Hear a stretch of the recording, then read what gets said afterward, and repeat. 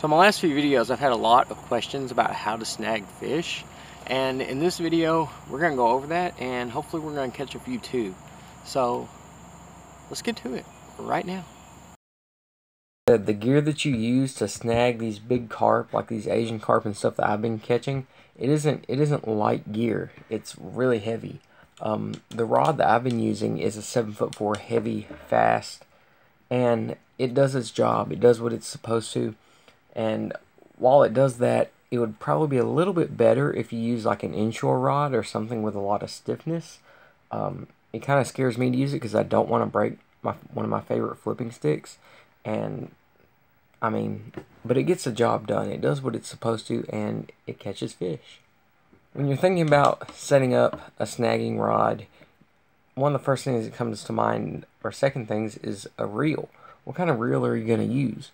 Well, you need something that's fast. Whenever you snag a fish, whenever you set the hook into it, there's going to be some slack in your line, and you're going to have to reel that slack up really quick. So a fast gear ratio reel is really important. I'm using the Cast King Speed Demon. It is the world's fastest bait caster, coming in at 9.3 to 1 gear ratio. Your drag is extremely important in this because these fish have a lot of power, and if they choose to run, then they will break you off. They'll either break your rod, they could possibly break your line, but that's not likely, or they could do worse. They could break the hook, they could bend the hook out, you could lose the fish. The possibilities are endless. So one way to get around that is set your drag. Learn how to set your drag, and that way whenever they decide to bolt off, instead of pulling you with it or breaking your rod or something, it's stripping your line, and it's still keeping that pressure too, which you really need. I've had a lot of questions about the Speed Demon and its drag system, and here shortly we're going to answer a few questions about that in a later video. Next thing you need to consider when snagging fish is your line. You don't want really small line. You don't want this 14, 15, 20 pound fluorocarbon. You generally want straight braid. I'm using 65 pound braid, has no stretch, which is why you have to have a good drag system, and it's strong. You can get for the same diameter as fluorocarbon or monofilament, you can get really, really thick braid, and it'll more than hold up to these big fish. The basic rigging for snagging is pretty easy too. You just take a treble hook like this one, if I can get it on here, and usually people use big treble hooks. I'm kind of fond of small ones. It works for me, and I like it.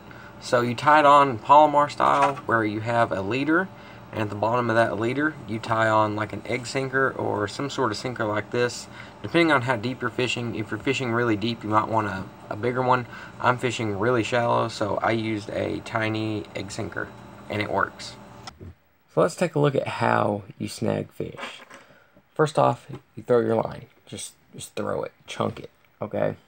And what I like to do is let it sit there for a second. Let it sit for 20 seconds and let fish get back over your line, because whenever you first chunk it in, it's going to kind of scare them off. So you want to give them a minute to readjust and come back to it. Once that's happened, reel up your slack, and there's two things you can do. You can swing sideways, which I don't like to do. It makes me feel like I'm going to break my rod, or you can lift straight up and down. And if you have a fish, you'll know it. It feels like you got snagged up on the bottom, which you could have, but generally that snag starts moving, and it's kind of a scary thing. It's pretty cool though too. If you don't have a fish, then reel up your slack and let it set a second, and then rip it right back up really hard. And in theory, you'll have a fish on your line, on your hook, and it's intense. It's really awesome, and it's really fun. You can do it for hours and hours. I never get bored of it. It's also really fun to catch a big fish, and when you're snagging for carp and stuff, generally they're pretty big fish. The way you fight them, you really have to drag it out. I mean, there was one fish I caught last week. It took me an hour to reel the dude in, but it was fun. And generally 5-10 minutes on one fish is about average. That's about how long it takes for most fish. I hope you like today's video. If you did, subscribe, like, all that fun stuff. Go out and try it. It's really fun. It'll really get you going, get you pumped up. And yeah, we're going to try to go back to some bass fishing now. I want to thank you guys for watching, and we'll see you right here next time on Kendall Arnold Fishing.